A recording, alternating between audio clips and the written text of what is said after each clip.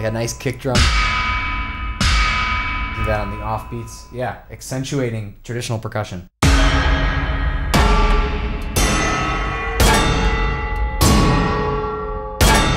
Love that.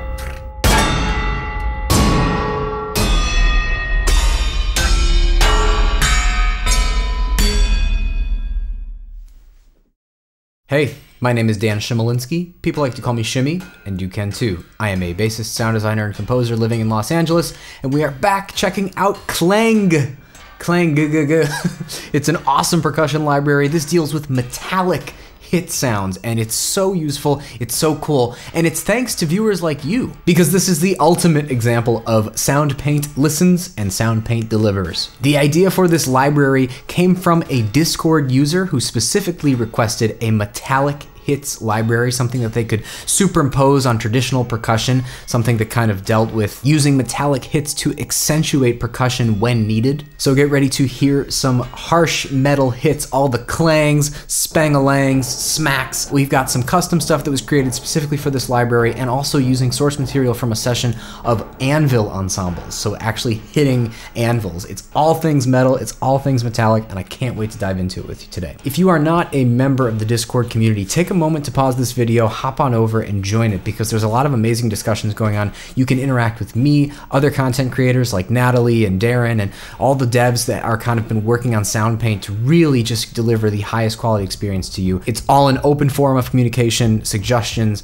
comments, sharing work, so just a big old plug for the Discord. It's a lot of fun, and we listen because gives us stuff like this. So let's jump in. What is Clanggg? Well, Clanggg has two parts. It has full and high, and full is just basically all of the samples laid out top to bottom, and it's everything. So I can go ahead and play that for you now to give you an idea of what you can get in Clanggg.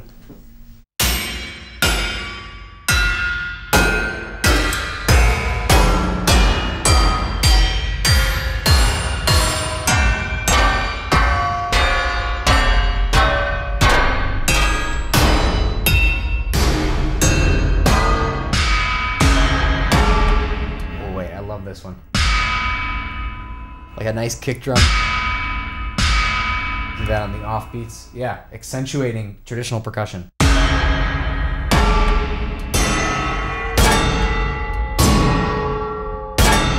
Love that.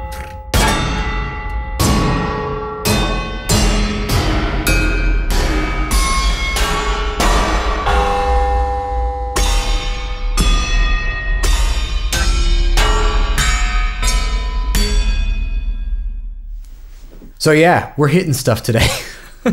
You can tell there's a huge variety of what we're hitting, what kind of mallets are being used, what kind of treatment there is, what kind of EQ treatment, stuff like that. I mean, it is just the most industrial percussion sound you could possibly ever want. This stuff works great in film scores, works great layered with other percussion, as I mentioned, but also you can just kind of groove with this stuff. We'll soon see in the program section. Moving on to Clangg's high. Now, I'm not actually sure if this is just all of the high frequency range stuff pulled out of full and put into its own part, or if it's a cutting low frequency treatment of the full part. I'm not sure, maybe you can decide, but most of the time you're gonna probably want some pretty high frequency range sounds. It's just what cuts the easiest in a mix, especially if you're mixing with other percussion. It's great to kind of have this sub menu part of just the high stuff, because that's just a really easy way to get to sounds faster.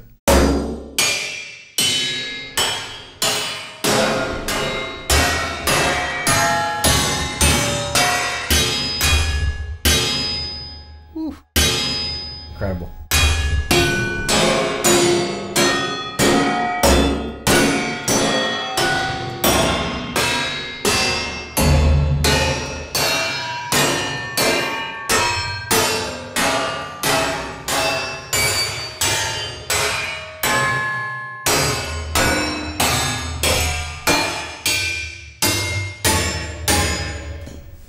So awesome.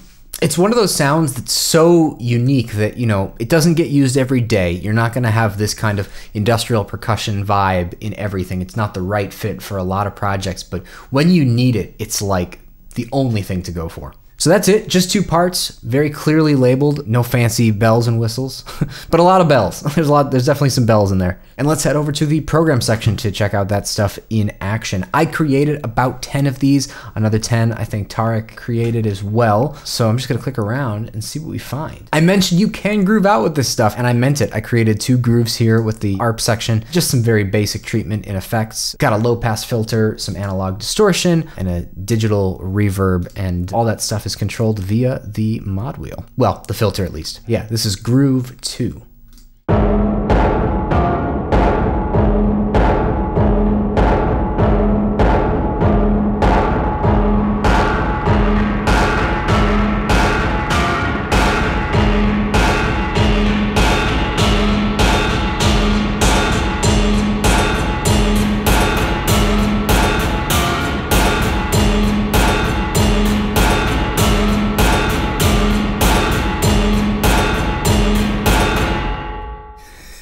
Right? Isn't that awesome? This stuff just reminds me of like Stomp and Blue Man Group and just taking things that aren't naturally percussive instruments and making them percussive. It's such a fun tool to use. Let's check out Groove 1 as well.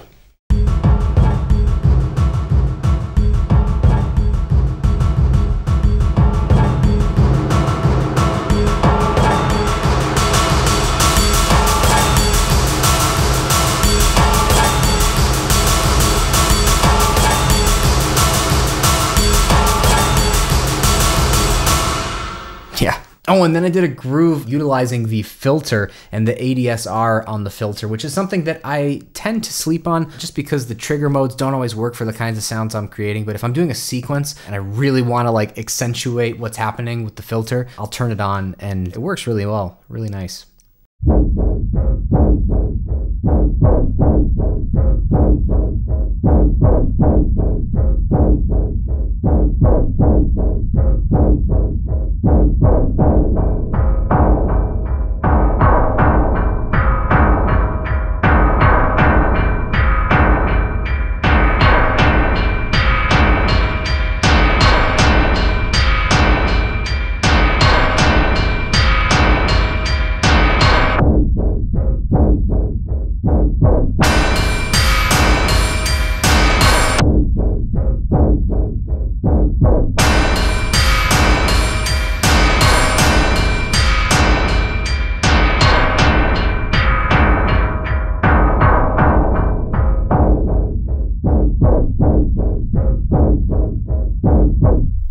Yeah, so a lot of motion on the envelope of the cutoff on that analog low pass filter all the way down to almost just hearing the natural resonance of it combined with the cluster of percussion that's happening. Super effective, super fun, and yeah, it's one of my favorites. Let's check out one that is not mine. This is called Behold. It's one of Tarek's. We've got a ladder filter happening here, quite a lot of reverb, 100% actually, going through another filter. Oh, that's really cool. And let's see what's in our matrix here. Nothing. So that's just what you get. And this is the full range of the part. So this filter treatment here is really the star of the show for Behold. Oh yeah.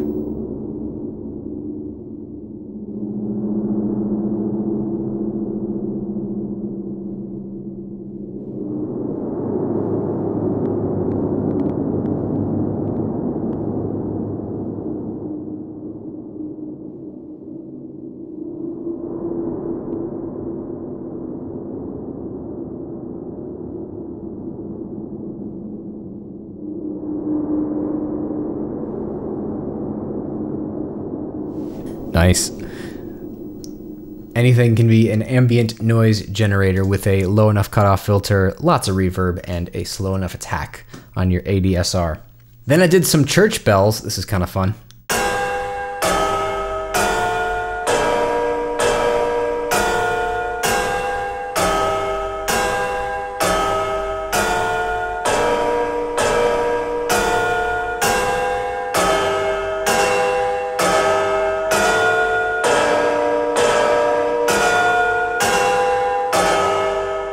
Just a very subtle bit of delay to kind of add some distance as if the church is further away, but very, very fast integers here on the left and right delay. Let's check out Eyes in the Dark. Oh, and we have a little bit of ARP information here. Oh, and I'm noticing we are utilizing reverse play on all 3 of these parts, but no limitations to the notes. So this will be really cool.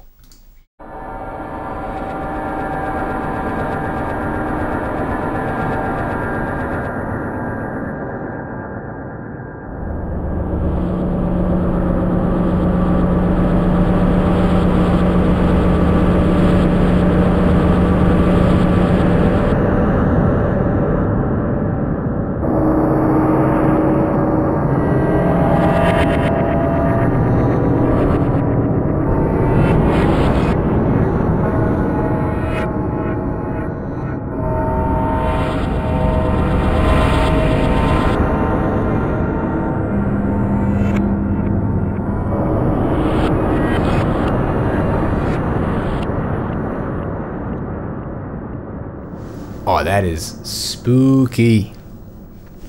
The secret sauce there is a lot of different reverse layers. That's really, really neat. And we also have just a good amount of feedback on that Bucket Brigade delay. That's kind of what's giving you that kind of like almost metallic harmonic resonance that's just really making the whole thing that much more spooky. Here's another one of mine called Industrial Music Box. You know, I always got to go tonal. I don't know what it is about these percussion libraries that I always just like latch on to a couple different samples that really I think have a distinct pitch to them, and then I try to create something that you can play. And so that's what this is a result of. I've got 4 parts in here, some from full, some from high, all 1 note stretched, a little bit of ladder filter, which I think you can control, yes, with the mod wheel. It sounds to me like a little music box.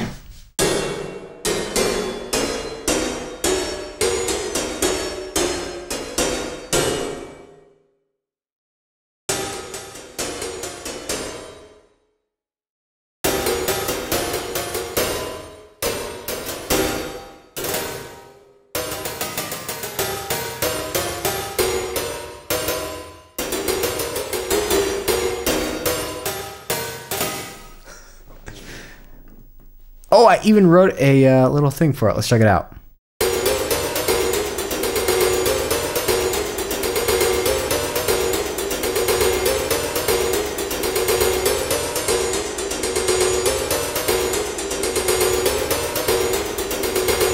Yeah, good fun. Let's check this one out. It's called Old History.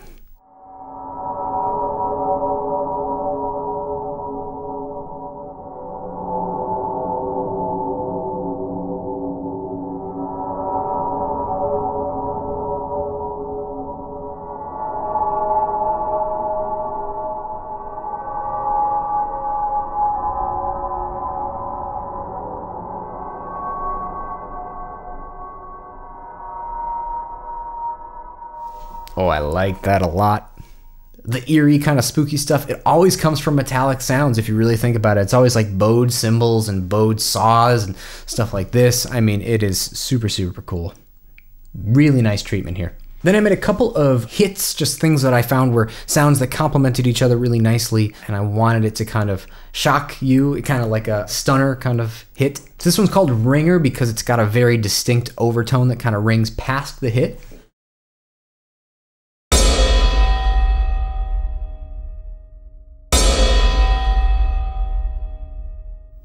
So while the attack sounds of metallic stuff are very cool, I also think the harmonic results and the trail that comes after it is equally as cool. Then I did a couple that were really meant to kind of just shake you up and be very intense, kind of in the horror genre probably. And I did a lot of EQ dancing on this one, as you'll see. That's the only effect I have on it, and it's all at 0 for the initial hit. But if you really want to spice things up, oh yeah.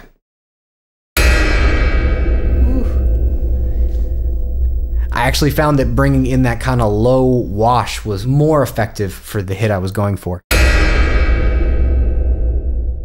But I left it up to you. Gave you a totally flat version and a more dynamic one. In a second, we'll create our own program from scratch, and I definitely want to do a kind of hit like this because it's really fun to find sounds that complement each other. I mean, there are 4 layers here, and they all serve a purpose, so I will definitely do that with you momentarily, but I'll show you the second one. I did a very similar thing with the EQ.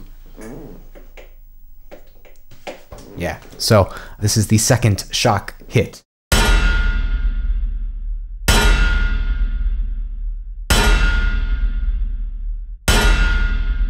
Definitely a little tighter of a hit. As you can see, I did some envelope work here as well on, I think, just the second part. But then that EQ, that's where the magic happens. Sometimes you just gotta go and fish out the things that aren't kind of giving you the desired effect. It's really a sound that's mainly focused on low rumble, clarity in the kind of mid-range, and super, super highs. So that's how I arrived at that EQ. Let's check out ticking clocks.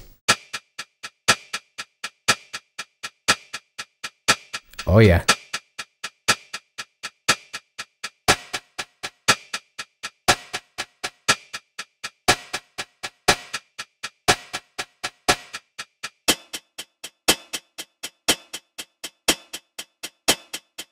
Very clever here. Let's turn these guys on.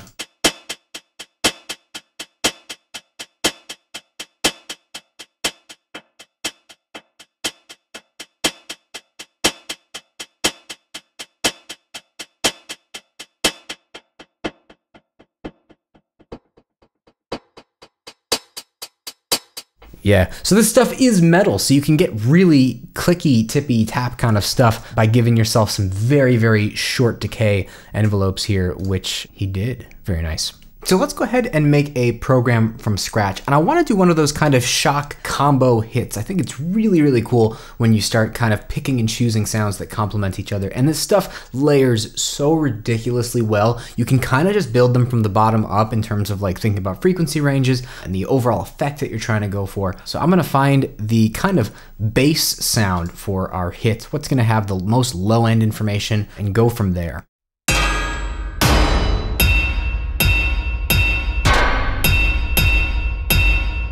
I like that one because it kind of covers both aspects. The ultra, ultra highs, like that really, really shrill kind of,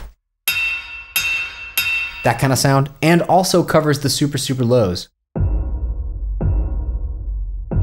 It's kind of a punchy kick sound in there. So I'm gonna go ahead and one note same that, and just start there. I'm gonna turn that off for a second and pull up another Clangg's full part here and see if we can find something for kind of the mid-range. I'm going for something with a bit of noise, a bit of kind of wash to it, something that's going to kind of sit in between those 2 ranges that we just found.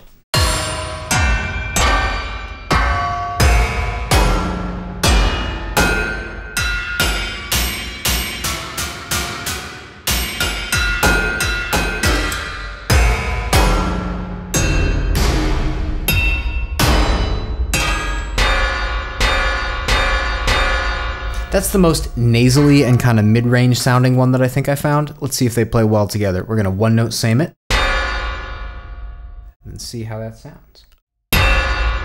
Nice. So we have it kind of sitting in between the first part, which covers the super low and the super high. And this is kind of that mid-range nasal sound. What I'm going for is a full spectrum hit. So like one that covers the ultra low, the ultra high, and everything in between, which is kind of what we have at the moment. That first part, I love parts and specifically samples within parts that cover 2 aspects of a sound. So that's kind of like getting an extra part in my opinion. I'm gonna see if I can find something kind of slappy to get kind of in that upper harmonic region, like mids to upper, something with some motion to it. So it's not just a hard hit, but maybe there's like multiple aspects to the hit.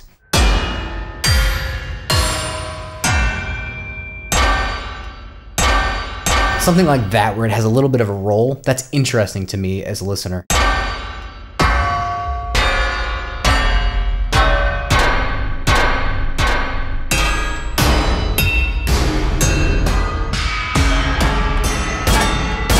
Oh yeah.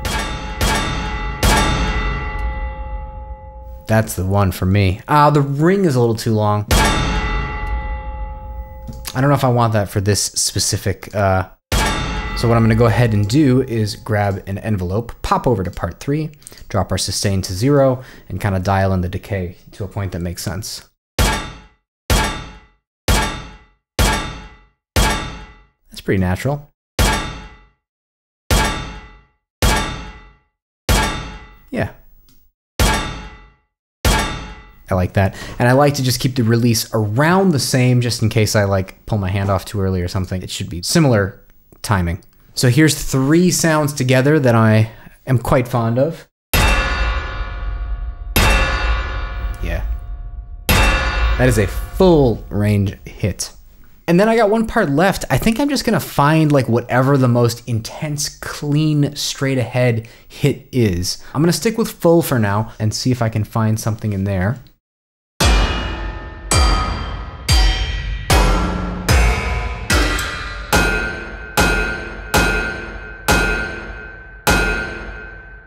I like that. It's the cleanest.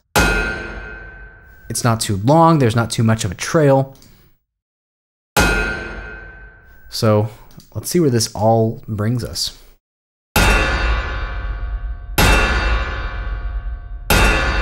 Nice. Now remember that. That's really cool, but we're going to do some stuff with envelopes, levels, and an EQ to really bring the most out of this full spectrum hit. So I like to drop the volume down to 0 and kind of work part 1 by 1, remind ourselves what everything is.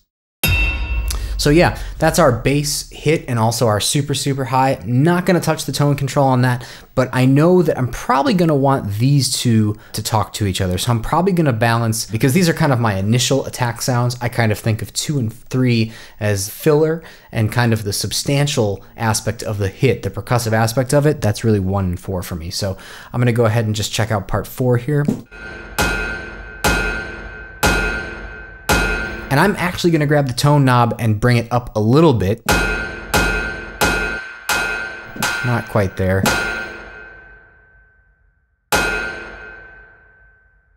That's cool. And then I'm gonna try and balance them as best as I can.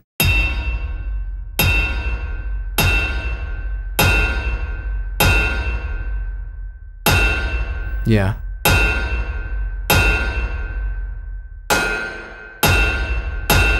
That's nice. Then as for the stuffing of the hit, we're gonna bring in part 2. And I might actually pan 2 and 3 a little bit opposite each other. I like to kind of straddle the center if I have stuff like this. So maybe 25% right and 25% left. And then I'm gonna deal with those 2 parts individually.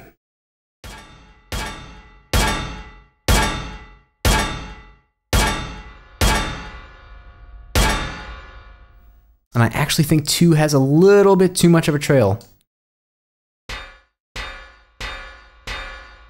And it's a quieter part, so I'm gonna give that a little bit of a boost. Yeah. Yeah. And I'm gonna maybe try bringing the tone down a little bit on part 3. Since it's kind of a washier, mid-rangier sound. Yeah, and pan it even more, honestly. We could go up to like 40%.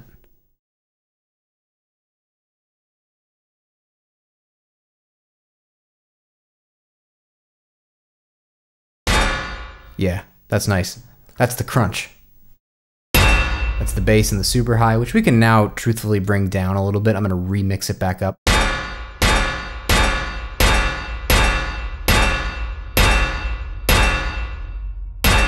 Yeah. And then this guy we can bring down just a touch as well. And I think part 4 is still ringing out just a little bit too long. Yeah, so we'll do that same decay trick. Nice. Bring it all together. Cool. Nice. And I want to have a really kind of short punch to this, maybe bring up the gain a little bit, so that's a perfect candidate for compression. I always like to start with a preset just because it kind of gets me to some basic places very fast. So we'll try acoustic drums. Woo, that is loud. So we'll bring that gain down just a touch, and we don't need the threshold quite that high. But I do like the ultra fast attack. Could fluff up the release a little bit more. That's punching. That's definitely hitting. I'm gonna do an EQ for this, and I'm gonna probably do EQ 10 because that to me is the more appropriate one for stuff like this. You know, I really like just grabbing a band, raising it, and seeing if it gives us the desired effect based on where we move it. I basically just like to go through the hit and move each band around and see if I like it. So I start really high up.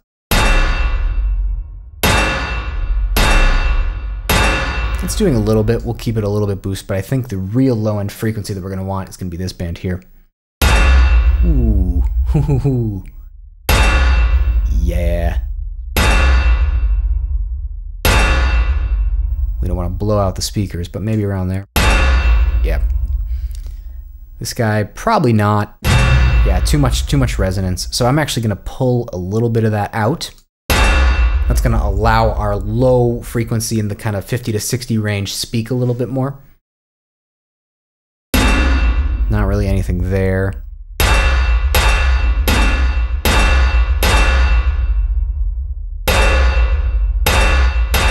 Kind of like a little bit of that hollowness there.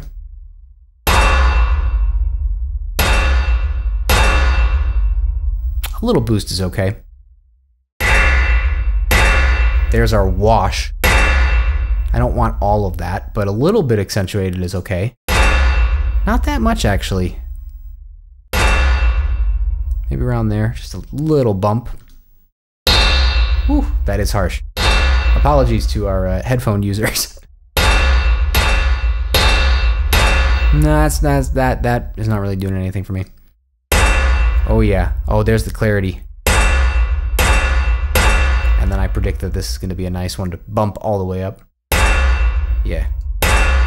And I want to talk about this slider here. I don't think I've ever mentioned it, but this EQ is unique in the sense that the Q size is not changeable based on each band. It's the Q for all of your bands. So if we pop over to EQ5, you will note that each band has its own individual Q size. And if you're not familiar with what Q basically is the width of the band. So whatever you're bringing up, is it a very fine band or is it a thicker band? And the higher the number, the thinner the band, the more specific it sounds. So basically think about low, kind of wide, and if you bring it up, it shortens that. So it's just targeting a very specific frequency range. So you can mess with the Q size on EQ10 as well. And this is another one of those where I like to just kind of say, okay, this is the most broad. It's pretty harsh.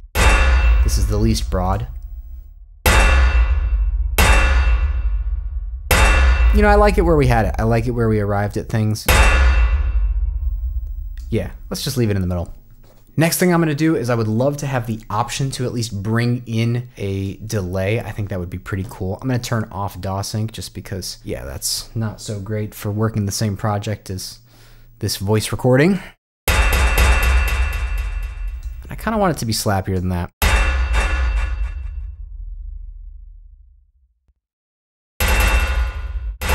Yeah. Lots of feedback. Oh yeah. Maybe not quite as large of a stereo field. I like that.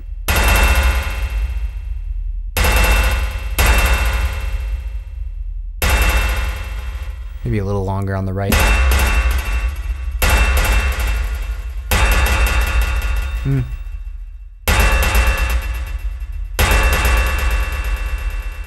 Yeah. Oh, I like that. I'm gonna go ahead and do the CC assign to mod wheel there to just give me the option to bring that in as I want. Don't always want delay, you know? And then I'm gonna put this whole thing through a nice big reverb, and I'll tell you which work best in my opinion for this library. Really, really like Plate. Plate is awesome for metallic, kind of bright percussive sounds. It's really, really effective, especially when you get the time kind of above like 80%. It's really awesome. Yeah. Because a plate is a naturally resonant metal thing in and of itself. So if you put metallic hits into it, it's just gonna accentuate the kind of ringy harmonic stuff that we love from this type of hit. Shimmer's cool if you want to add some pitch, and I actually do like the modern digital one as well. That's very cool. Granular, that's okay, that's its own thing. And Lexi is a little too clean. I think these are kind of harsher hits, but let's go ahead and just stick with plate and kind of see if we can really mess with some settings here.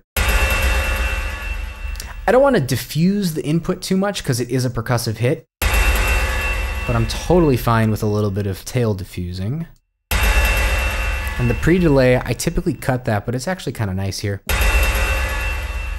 Yeah.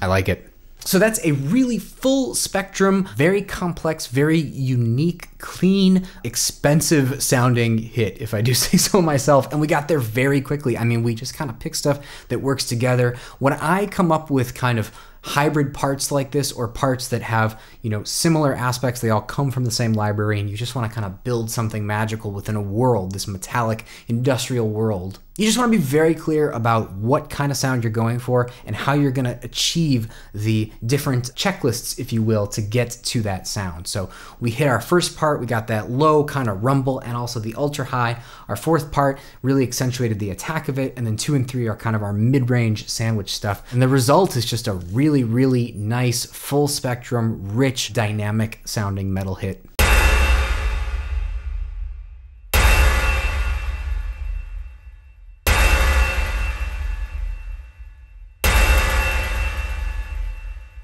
I could do this all day, and that hit sounds completely different from the other hits that I've made for this specific library. They all are gonna sound a little bit different, and you're gonna need a different kind of thing depending on what you're going for. Obviously, if you want it to kind of rumble the sub frequency a little bit more, maybe you darken that first part, or maybe you find something where it's all rumble and you just have it be your low frequency, or you pair it with a sub hit or something like that. But this stuff rocks. It rocks to pair with other percussion, more traditional stuff. It rocks to stack like this within the library, and they're just super, super quality. So definitely can't recommend this one enough. It is just a really fun thing to play with. So I hope you enjoyed our dive into Clanggg, and I hope you picked this one up because it's a heck of a lot of fun. Definitely want to see how you guys use this, so feel free to tag me in all your creations, or on the Discord, you can share it. And yes, join the Discord. I was serious about that. If you didn't pause the video and join it, go do that now, because it's a really fun community and just speaks to the nature and the warmth and family aspect of Soundpaint and the relationship between consumer and developer. It's really, really fun. Just always trying to fulfill the requests of the community, and this is the ultimate example of that. So that was Clanggg. This is Chimy, signing out. Take care.